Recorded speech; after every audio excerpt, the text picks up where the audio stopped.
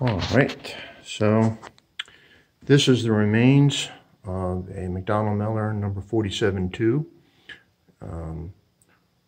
low water cutoff and water feeder. I've taken it apart to show you what these things look like after they've been in service for decades.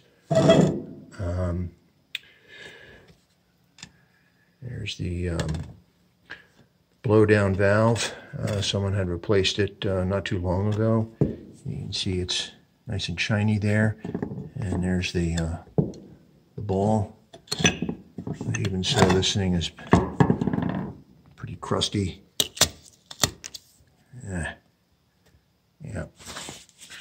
And the water feeder is crusted up and totally failed. Normally there'd be a strainer attached to this, but when I took it off the feed block here, it just broke off. It's completely rusted up.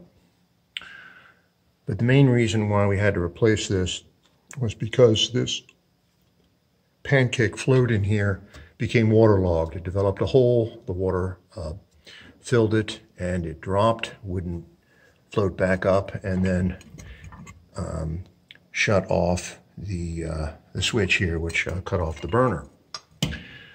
So what we've done is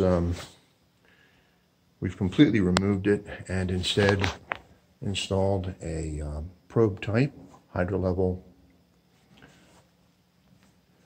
low water cutoff, and we installed it on their manifold that can be special ordered and safeguard. You still have to blow it down. Let's see, there's the light coming on. There we are. And this valve is standard valve. If it starts leaking, you don't have to special order anything. That's off the shelf. Attaches to the sight glass fittings. It's very similar to a McDonnell Miller number 67. You can put the pigtail and pressure troll here if you have to. You can have this. You can attach it on this side, or like we done on this side.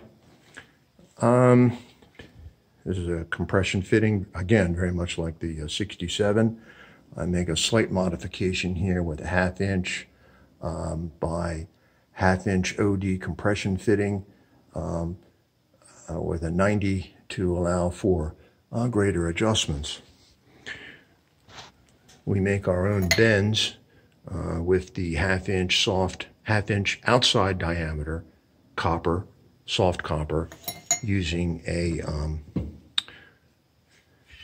pipe bending tool to provide good kink-free bends. This is where the manual bypass and the feeder mechanism was hooked up to. Right now we've deactivated it, and the customer will need to maintain the water manually until we come and install a VXT. Now we have two choices on where to put the probe. In general, you want to put it here at the minimum safe level, but we put it up higher because this has a really funky, I guess you can call it a Harford loop, but it's what we're concerned with if we don't keep this water level high enough that this will hammer. Time will tell, and we'll see how it comes. Again, we're planning on coming back in about a month to rework this feed tree to a to a Hydrolevel VXT, and see if we can get another side. There's a shot of the oil burner, which we've worked on in the past. Got a new motor, fairly recent new motor on there.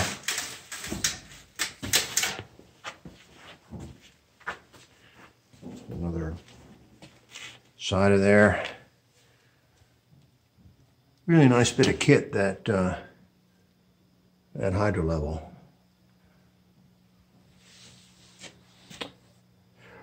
what was happening is they had set this 47.2 fairly high up. They had jury-rigged some sort of offset fittings to make sure this thing was constantly flooded.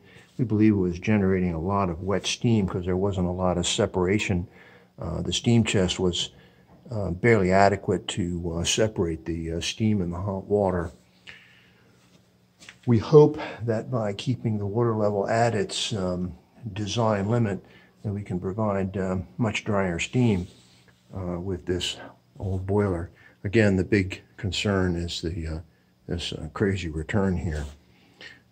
Let's see how that goes. There's your barometric. That's with the chimney designed to pull a draft through a pile of burning rocks when this was a coal-fired unit. Alrighty, so there we go. New 47.2 ectomy, and I think that's going to do a really nice job.